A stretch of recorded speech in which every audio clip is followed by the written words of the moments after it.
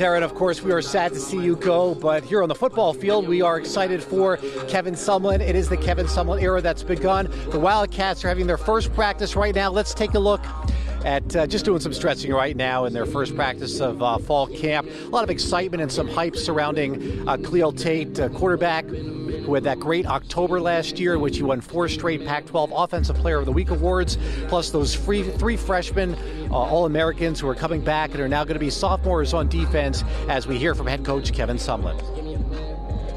You know, you look back at our season last year and just looking at where we were, you know, with 6, 7, or 8 freshmen that are single first-year players on the field on defense.